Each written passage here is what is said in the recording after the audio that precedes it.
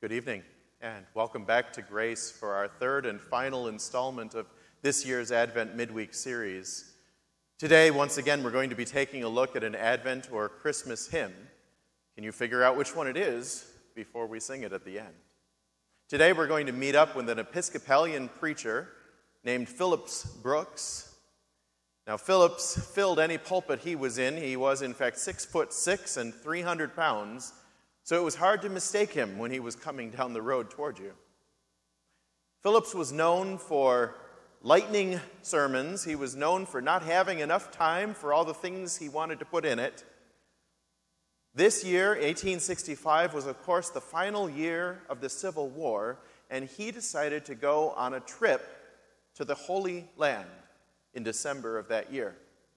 As he was in Israel, he went on horseback to the town of Bethlehem, where Jesus was born.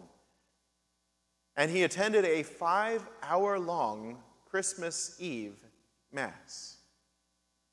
He was very touched and moved by that service. In fact, later he would write, "I remember standing in the old church in Bethlehem, close to the spot where Jesus was born, when the whole church was ringing hour after hour with splendid hymns of praise to God.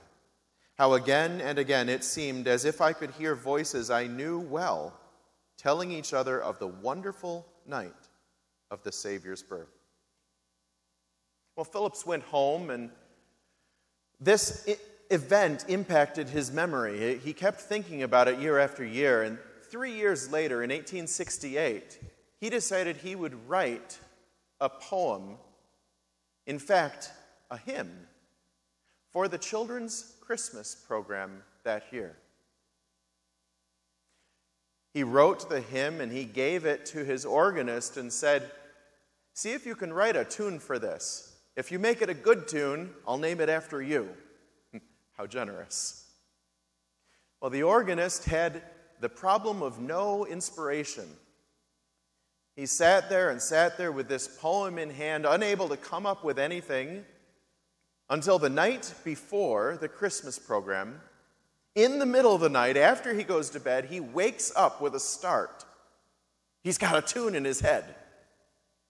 He grabs a piece of paper, scribbles down the tune, and then goes back to sleep.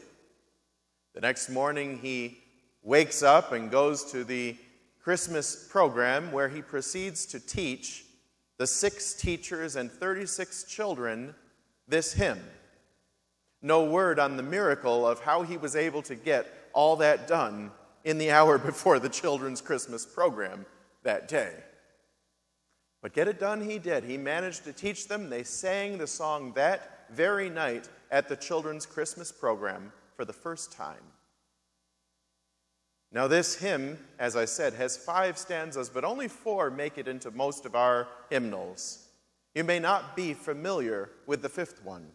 It reads like this: "Where children, pure and happy, pray to the blessed child, where misery cries out to thee, Son of the Mother mild, where charity stands watching, and faith holds wide the door, the dark night wakes, the glory breaks, and Christmas comes once more."